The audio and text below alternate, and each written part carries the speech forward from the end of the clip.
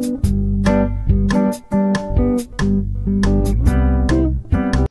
guys, Pura Vida, and welcome back to Bushcraft Costa Rica. Today we're going to go over something a little bit different than what I have in the past, and it is this bag right here. Whenever we moved here, we didn't bring a car with us, so I haven't had a car for over 2 years. My bag here has become essential in my everyday life. I carry it to town, I carry it on buses, taxis, I carry it when I'm out in the woods, up in the mountains, on the trails. This is always with me. So what I was going to go over today is kind of the way it's designed. It's very, very flexible, it's very versatile, and I also want to kind of encourage you guys, because I don't sell anything on my channel, but if some of the ideas that have helped me out can help you guys out, that's a good thing. So we're going to go into the different things that this does, and also I made this completely. It's all hand sewn. I didn't use any machines or anything like that. Everything on here I bought at Springfield Leather, and I'll put a link in the description. This was 9-ounce veg tan leather when I first started out. I didn't put any dyes on it or anything like that. This is just age. And it starts out really, really stiff. I bought the supplies for the bag and put it together using YouTube videos that are on this site or on YouTube. You can learn everything you need to know on how to make one of these yourself. And that's really what I would encourage you to do. You really don't need to spend, tons of money on stuff. You can find the parts, make a design yourself, learn how to do the craft of whatever you're doing, whether it be bladesmithing, whether it be leather work, you name it, and make one that's yours. And like this one is mine. So anyway, we're going to get into this. Hope you enjoy. Okay guys, let's just go from the outside and work our way inside on this. First off, on this edge is a little Altoids tin in this pouch. Usually keep a personal survival kit in there. On the other side we have this pouch, which carries a Victorinox multi-tool and a lighter. On the back this is the pouch that usually carries my phone, and then this is my notebook and pen. This piece right here helps to convert the satchel into a backpack mode, and I'll show that here in a second. We've got a grip right here. On the bottom for backpack configuration, there are 2 D-rings.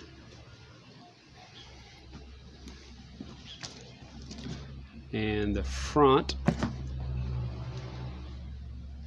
is 9-ounce veg tan leather, and the latch is a system that I completely stole from Saddleback Leather, and it works great. When you open it up, the bar here is probably 10-ounce leather, and that was for keeping the shape of the lid so it didn't get too floppy. If you can see, there's my wallet. And right here, you see that bump? That secures the wallet. I give it a little push, pull it out, and this little Sam Brown stud you see there, that goes through the back wall of the leather and keeps it in place so it doesn't slide around or fall out. So there's my wallet.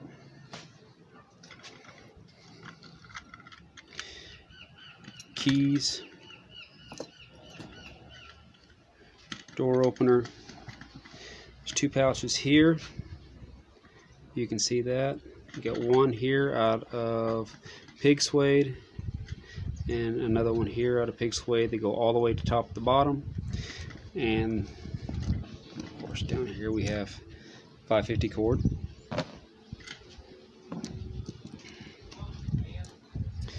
And this, which I don't like when I'm in the field, it's not good when if you're bent over, crawling over a rock or something, and the satchel slides in front of you from behind. This takes care of that. I just hook that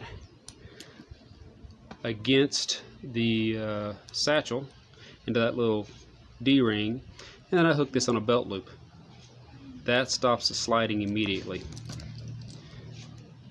So I carry that in the woods a lot.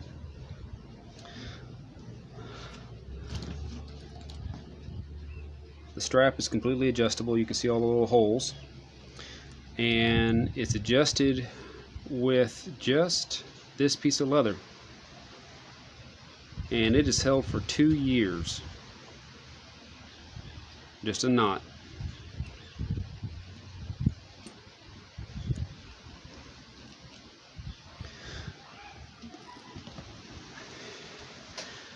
Now, nice big heavy leather strap and pad. There's a sand brown stud going through the pad, and is adjustable so that you can kind of lock this strap in at whatever point you want.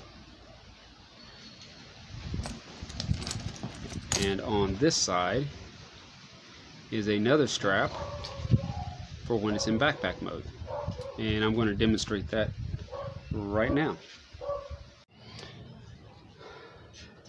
So take the strap off, and what I do is I feed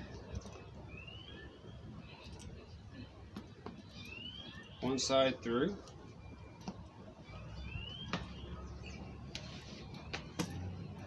clip this on there, the other side, clip this right here,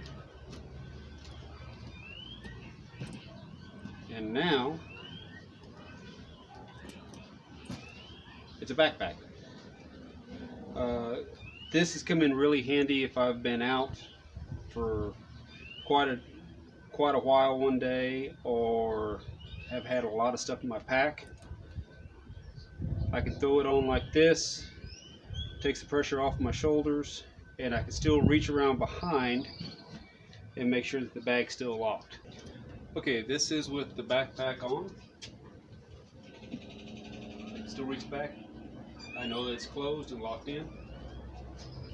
Fits just like that. So here you can see exactly how the sheath rides in that slot. Pretty simple, but very effective.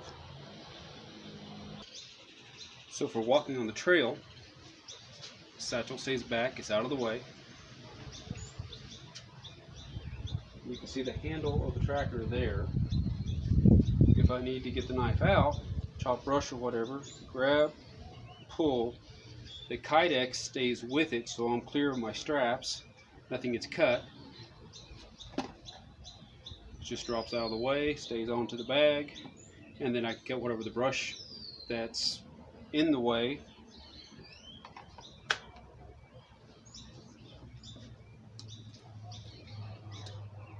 Go on down the trail.